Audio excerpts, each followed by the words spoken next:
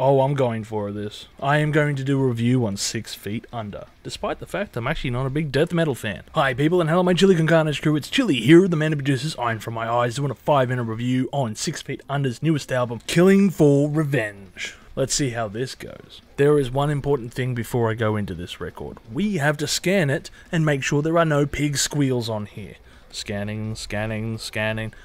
Clean. That's good, because otherwise this album would have instantly got a 0 and would have been the worst album I've listened to this year. Yes, that's right, I am not a big death metal fan, and I say it right up front because I want to be honest with you. At the end of the day, I think the genre sits very low on my list of music to listen to for metal. However, that being said, I don't think it is a terrible genre. I do listen to some songs, but I just don't find myself coming back to it very often. That being said, I had to go and listen to 6 Feet Under because, well, it's just stirring up a lot of controversy at the moment, various reasons, in particular to do with the lead singer Chris Barnes, and everyone just seems to be targeting Chris Barnes at the moment. But is it justified or is it not? Here I am with fresh eyes, just giving you what I think in regards to this album. So let's address the elephant in the room first of all and say, yeah, Chris Barnes' vocals, I'm going to make this very simple, is not good for this album. However, I don't hate the genre, and I will go into that a little bit later on. But I do know that Chris Barnes was the original vocalist to, of course, the legendary death metal band that is Cannibal Corpse, who wrote such songs as Hammer Smashed Face and Shooting Blood from Your Nani? Now, I don't hate death metal. In fact, I do enjoy some of the songs, but it is not a genre that I really go to often. So I'm coming at this, I guess, with fresh eyes, and I'm not going to jump on the hate train of Chris Barnes' vocals, but of course I will address them when the time comes. So let's get into this review for 6 Feet Under. When it comes to death metal, I've always been of the understanding that the vocals are the most important part. And by most important part, I mean they should be screamed in such a guttural way that you cannot understand the lyrics unless you have someone giving it to you in sign language. Yes, most of the death metal tracks I've ever heard always required subtitles, and for me that was just part and parcel of death metal. There are tracks on here that you can actually understand the lyrics, such as Neanderthal, but that's because they slow the pace right down. And of course, you know, it is very repetitive when he's shouting Neanderthal over and over again. Now that is one of the worst tracks on this album, unfortunately. But when you look at the very beginning of this album, there is this interesting song here called No Nothing Ingrate, and basically this takes aim at every single critic out there in regards to 6 Feet Under's music. Now I want to play this small clip right here.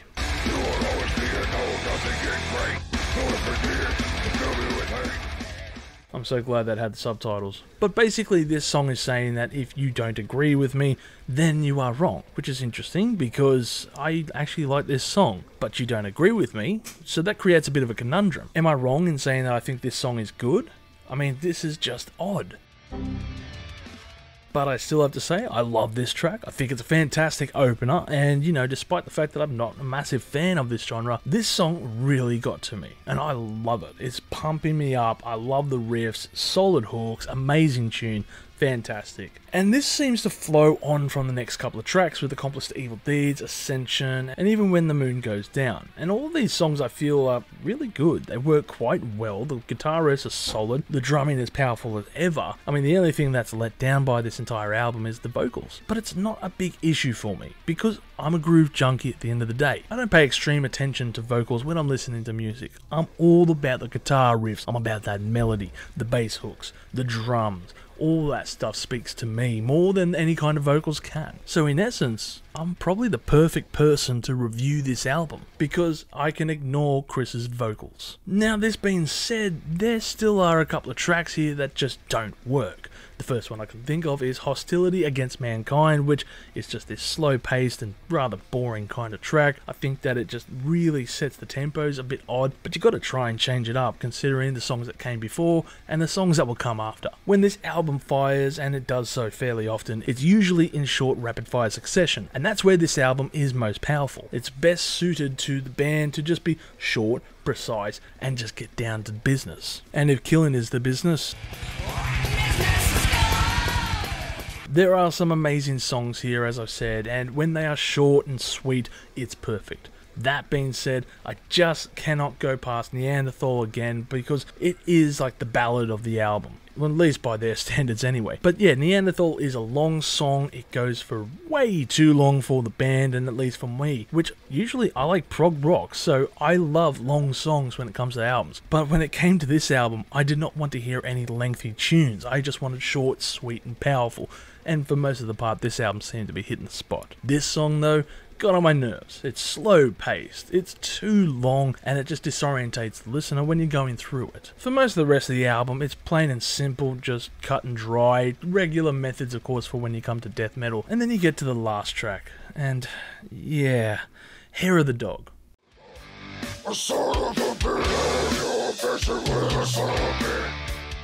Hair of the Dog was originally done by Nazareth, and this is a band from the 70s, and most of the original musicians are dead. However, I think they'd be rolling in their graves when they hear this song being played. It is a terrible cover, and by the original standards, I just don't understand why they picked this. Yes, of course the band may enjoy and be influenced by the likes of such musicians, but why? Why would you do this? Now, I did hear the band's cover of TNT, which originally was done by AC/DC, and I have to say, it is very similar in vein to this. They keep it to their style, and congratulations for not bending the knee and doing something different. However, your music is not suited for this 70s classic rock. It's a shite and terrible pairing that you should never make. Please, never do covers. The rest of this album, I don't mind. Even the songs that I said I just didn't like too much. But Hair of the Dog, oof. You give Limp Bizkit doing a cover of Behind Blue Eyes a run for its money for the worst cover ever done. Overall, I'm going to give this album a score of 5 million chilies on the spicy scale, with my favourite tracks being Know Nothing Ingrate, Ascension, and Fit of Carnage. Chris Barnes has a long history with internet feuds, and of course, maybe the hate is warranted towards his direction. That being said, I think it's up to you, the listener, to come up to your own decision in regards to this album. Go and listen to it. Decide for yourself if you love or hate this record, because I feel like it is going to be a very polarizing one. And of course, if you look at the rest of YouTube in regards to these reviews, you can understand that it is a very polarizing one. But I'm glad that you chose my channel to come and listen to hear me rant about this band that I know nothing about.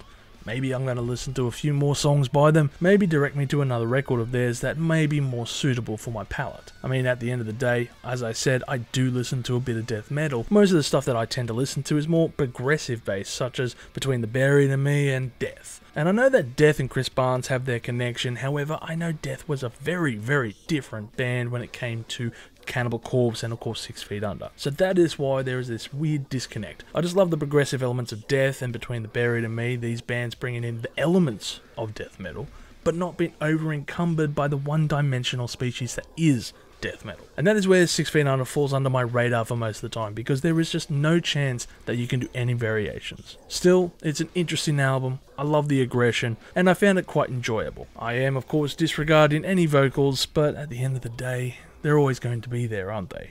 Because this is Chris's band. If you've enjoyed this content, make sure to smash that like button, subscribe to us, and stay notified for future music related content, because it keeps our manager happy at the end of the day. We are also on Discord, Instagram, Facebook, and all those other social platforms if you want to check us out. As always, people, you have a great day and stay spicy.